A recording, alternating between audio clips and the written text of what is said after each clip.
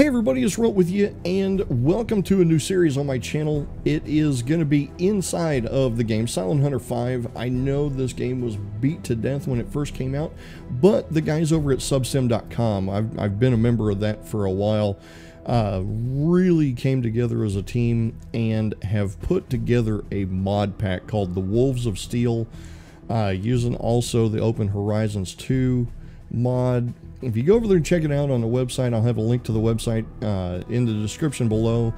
But anyway, we're going to get right into it so this video doesn't get too long. So, with that said, this game takes forever to play. It is pretty much a one-on-time, literal, it takes hours of recording video to get anything worth showing on screen, but I wanted to give you guys an introduction to the series that I've got planned.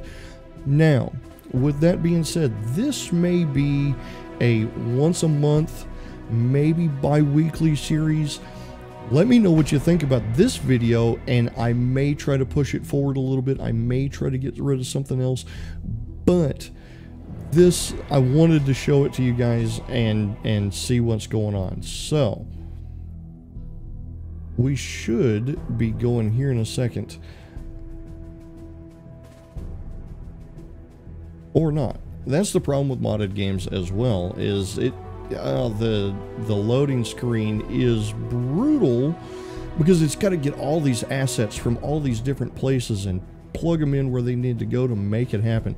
And those of you that play LSPDFR, you know what I'm talking about, because the more mods you have, the more plugins you have, the longer it takes each of them to crank up and get going when you first start the game up, and then when you go on duty, it's just forever once you hit force duty. So what I may do is I'm going to cut away, and I'll come back in when we get into the sub pen. So I'll see you guys in a second.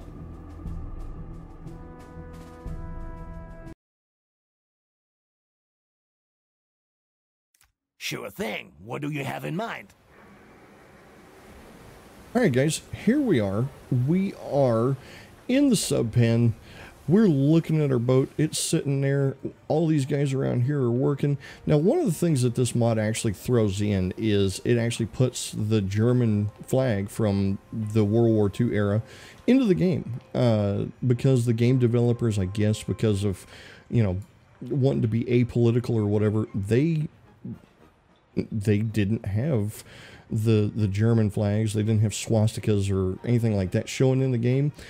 But as it stands, we could run up and down this pier, try to talk to people. The only guy here that's going to tell us much of anything is right here. So, this, without further ado, talk to him. Now, it is going to bring up a map for a second with kind of a starting orders scenario, but it's a mod. So, the starting orders are a little bit off. It's actually the starting orders for the second mission, if I'm not mistaken. I've only played this game maybe 3 or 4 hours so far, but I was so intrigued with it that I wanted to show it to you guys. It's just taken me a long time to get it to the channel. So without further ado, we're going to talk to him. And what are my mission orders? We're going to skip what he's saying, and we're down here in Mohr Harbor. This is where our boat is, down in these sub pens. We're actually in this sub pen here, but we are going to go do Baltic operations.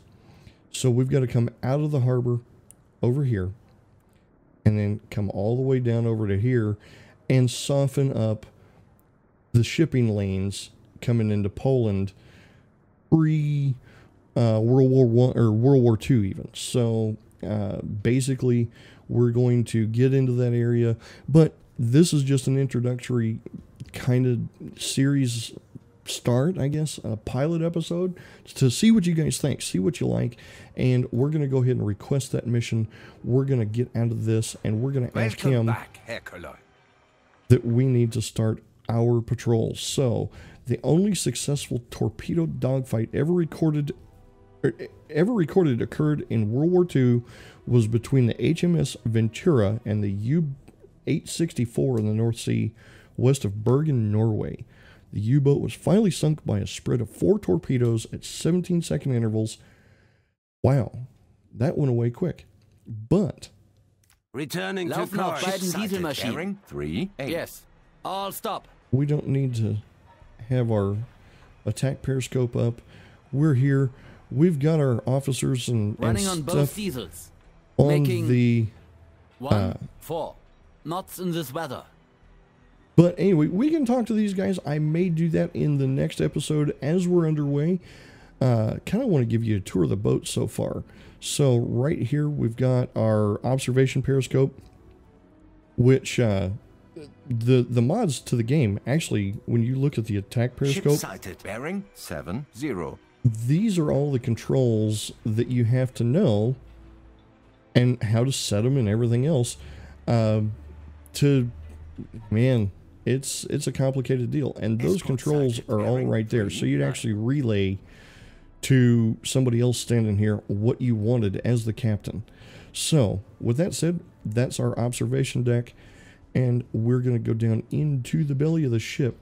As you can see, it's modeled fantastically. From what I understand of submarines from World War II, very real. I mean, these guys were small and not super, roomy, or the food was bad. It stunk of diesel fuel and smoke all the time. It was horrible. So, this was the stern of the ship. And now this is something, there's the engines, right? So that exhaust and the oil from the diesels and everything else has got to go somewhere. And right here's the kitchen. And that guy's kind of scary. But anyhow, there's some living quarters for our sailors. We're going to come back up here, get past our first officer here. Excuse me, buddy. Our navigator. There's the officer of the deck. There's our bed. That's the captain's quarters on the ship. It's, wow. Absolutely brutal. Right next to the radio operator and the, it's not even sonar, it's a hydrophone at this point in the war. So, there's some more officer bunks right here. Sailor bunks and such. And here's our 4 torpedo room with our 4 torpedo bays, torpedo tubes. There's our WEP officer. So now's the time where I get to show you guys a little bit about the mod I've got going on. We're going to go ahead and climb back up the ladder. Guys, everything's doing great, and we'll get underway here in just a second. So we're going to climb up the ladder here, and we're going to call down on ye olde speaker here that we want our pilot, or our harbor pilot, to come on board and take care of stuff. So, harbor pilot, we're in Mohr Harbor, like I said. We're going to actually go ahead and load this up, and we're going to tell him to get underway. So, like I said, this is what's really speed ahead. really fantastic about this mod is this guy, without me having to make course corrections and everything else. And that's really how it happens in the real world, even to this day. You've got a harbor master that knows the harbor, that knows where he can put a boat safely and get it out to sea and then give it to the captain. It's almost akin to the old steamships on the Mississippi River. They only traveled a short distance, but that short distance that they traveled, that New steamboat course, captain, 2 degrees. that steamboat captain knew that area of water, that area of the river, better than anybody else on the planet. So, it's just fantastic. Now, again, I can pull up some binoculars, and that's part of the mod. That right there that's not in the Ship game sighted. otherwise. Bearing 6-3. New Now, these course, guys- 3 degrees.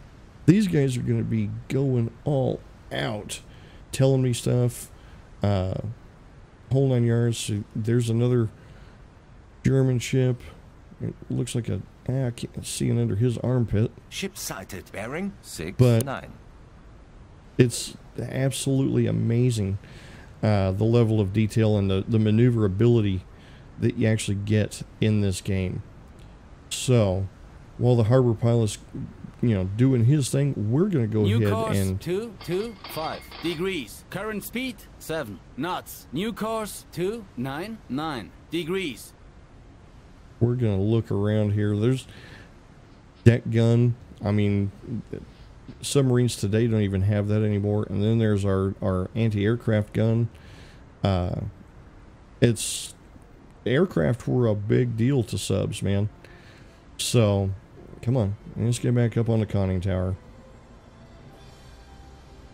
It even models the Uzo. Ship sighted. Bearing So we can click on the Uzo 7-1. here, which is basically when you're above the water. Say it was night and you're gonna be, doing a torpedo attack while you're, I guess you could call it, while you're, less visible, but easier to move around. You move around faster over the water, or on top of the water, than you do under the water. Even today. Ship sighted. Bearing 3-9. And these guys are going to be annoying as New course 320 degrees. but this is how I play the game. It is literally, I play it in a 1-to-1 time. It's really the best way to do a sim. I mean, to tell you the truth, even flight simming, when I was flight simming all the time, we did flight sim by 1-to-1 time. That was kind of a requirement in the groups that I was part of. So another thing we're going to do is we're going to come up here and do automation. We're going to get our navigator. It is local time. New course 326 degrees. Between 4 and 8. Ship sighted. Bearing 2-2. So, it's 04, so we need to 16 to 2000. So we're going to get that going too. And we're going to tell him that we want position reports Ship sighted. Bearing as we go 2-3. along. So, we've got our crew doing their thing. We can actually go around here and actually I want to look at we haven't got any radio messages, and that's another thing I've got in this game. I've actually got to pull up a Ship sighted. Bearing 3-8. oh, like I said, these guys are going to get annoying. New but course 331 degrees. New course 324 degrees. I've got it set to where when I get a message from BDU that I've got to use an Enigma. I've got to understand how to use an Enigma and decode the message and get everything going. So right now, there's me, 74%. I've got Joseph Erdman. If I click on him, it'll actually give you a little bit of a backstory. But right now, what I'm going to do, we may do that as we're underway in the next episode. What I am going to do is I'm going to see what abilities I can upgrade on what people and get them going to where they're a little more efficient. That way, if we do run into anything, then we're a little bit better prepared. And let's see, torpedo. New course 323 degrees. He can't really do Escort much sighted. anything. Bearing 133.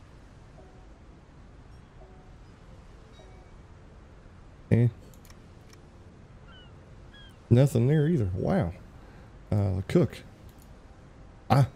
We can upgrade our cook. New course 322 degrees. So we've upgraded our cook. This guy really can't do much of anything. Sonar guy. Yep. Not much there. Radios. Can't do anything there either. Beans. Alrighty, well, there it is, guys. Like I said, it's... Ship sighted. Bearing 154. A lot of this, you know, being written in German, don't get it. Don't speak German, don't read German, don't write German, none of that. But it's a German boat, so it reminds me of the movie that, what was it, Bill Paxton and... New course, 321 degrees. Matthew New course, McConaughey. 315 degrees. About the U.S. boat that got the Enigma that was completely unrealistic, not historically accurate at all, but it's a really, really good story. U-571 was the Ship name of that sighted. movie. Bearing 164. But where, you know, these guys get on a German boat and they're like, what's this stuff say? You know, and the situations there, it was just horrible, horrible, horrible. But anyway, guys, I'm going to step away from my microphone, and you guys for a second. I'm going to take some good pictures of the boat and put together a montage, and I'll see you when we get out of the harbor.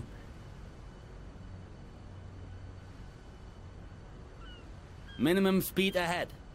Slow speed ahead. Half speed ahead.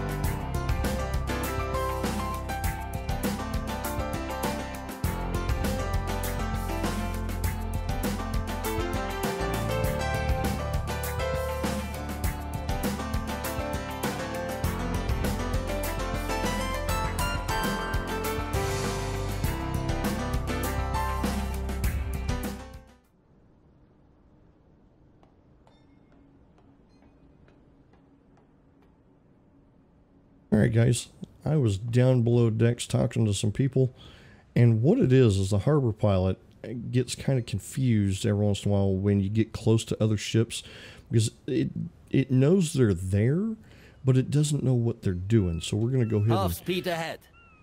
get back up to a decent speed. Hopefully you guys enjoyed the montage. We should be getting close to where the harbor pilot is actually going to relinquish. Speed 1 knots. No. Half speed ahead. I said forward.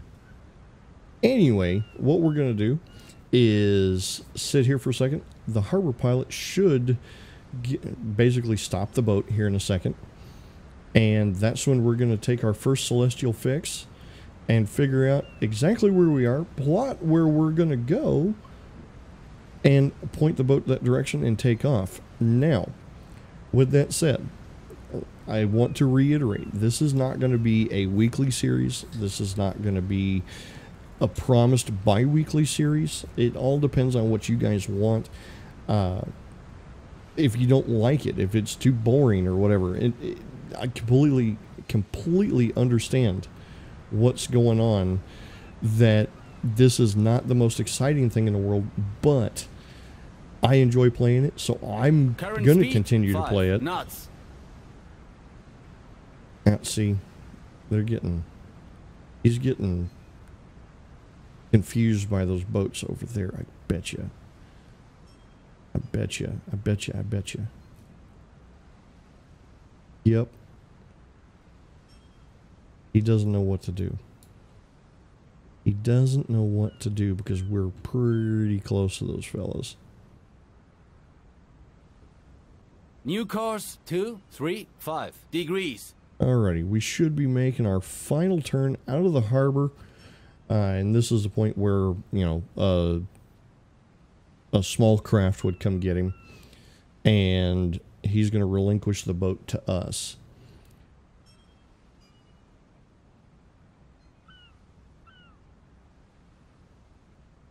Once the harbor pilot says that he's off the boat, I'm going to ask for an all stop. I'm going to get my navigator to give me a position fix.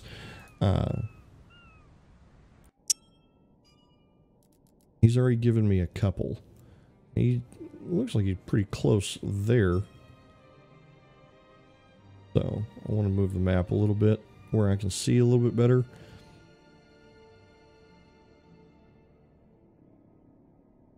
And that's a dead reckoning fix. And what that is okay, nav point 1 was a celestial fix. Nav point 2 was basically a dead reckoning fix. Basically the guy says, okay, this is the speed we were going, this is the turns we made, should be where we are. It's not accurate very well. Even the celestial fixes are thrown off in this game big time. So let's go ahead and see. New course 231 degrees. Current speed 6 knots. Yep. Go ahead and try to speed him up a little bit.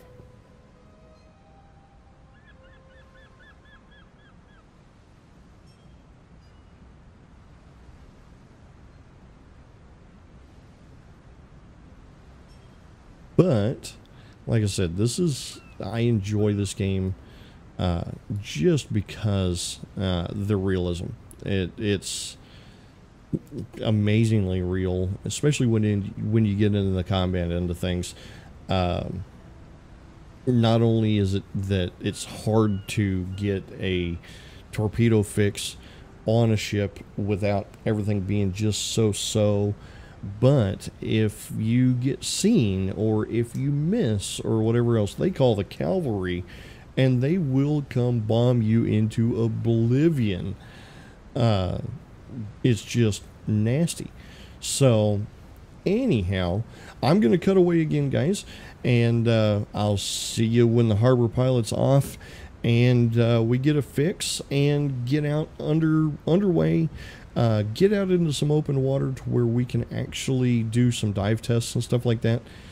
Trying to play by the rules and what I call the rules of simulation. You do things like they do in the real world, and granted, I was never New in the Navy. course 229 degrees. I was never on a submarine, other than I took a tour of one when I lived in Seattle. It was not a German World War II era boat. It was a Russian sub. And even that was pretty sparse when it came to living arrangements. So, anyway, I'll see you guys in a second, and we'll continue on from where we're at.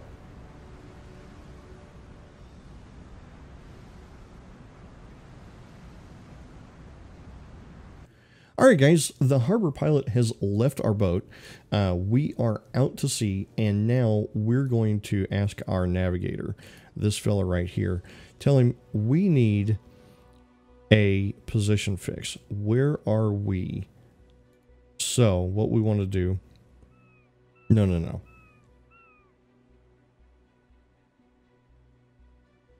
Reports. We want a celestial fix as to where we are. So. Right away. Wetterbericht ist unterwegs. Okay. Now, with that being said, he's doing that. The weather is improving. Good for the weather. Anyhow, we're going to get our depth under keel, and it should tell us we're in shallow waters. Depth under keel is 20 meters, Captain. Alrighty, so that's not a whole lot. Now, here's the thing about the celestial fix. It is, it takes forever because he's basically got to come up and everything's done in real time. So I just wanted to show you guys what I'm doing while I'm getting this underway. So we're basically stopped. We're doing 3 knots. We're drifting. So when the navigator figures out where we're at, and I verify it with what I think where we're at, as far as looking at the map. Looking at the map, we should be somewhere in this area here as a greater scope of things. Now, if he puts me over here in the land or something like that, I'm going to keep doing celestial fixes until he figures out specifically where we are. And I concur with it. And then we're going to get underway. So, we'll see you guys in a second. Alright guys, we have our fix right here. Celestial fix. And, okay, we're a little bit further out than I thought we were. But, let's go ahead and move the map and see. We're going to go ahead and check our orders and see what's going on. We'll actually read the orders here in a second. When it basically...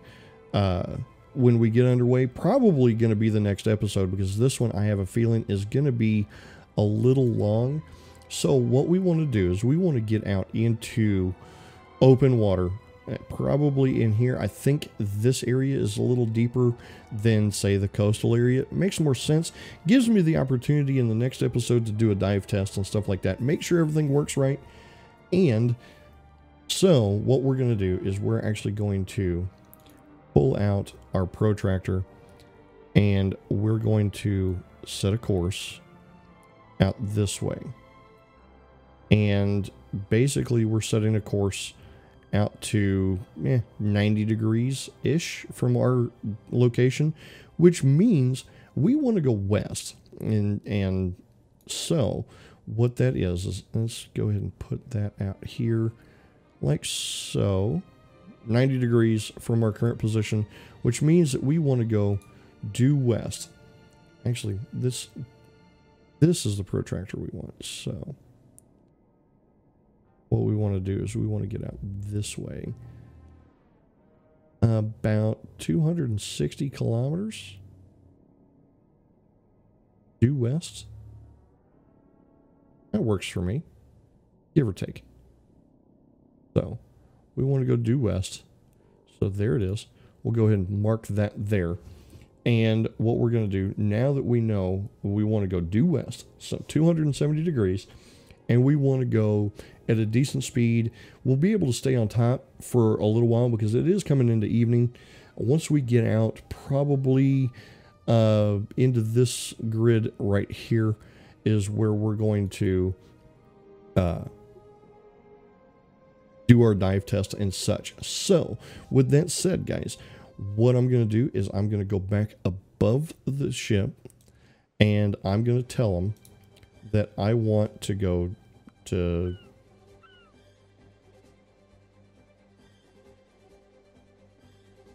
270, yeah, 271.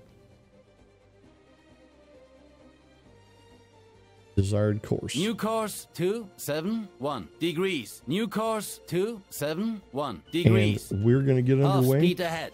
And with that said, guys, we're going to get out of here and we'll see you next time. Remember to like, comment, subscribe, and bye now.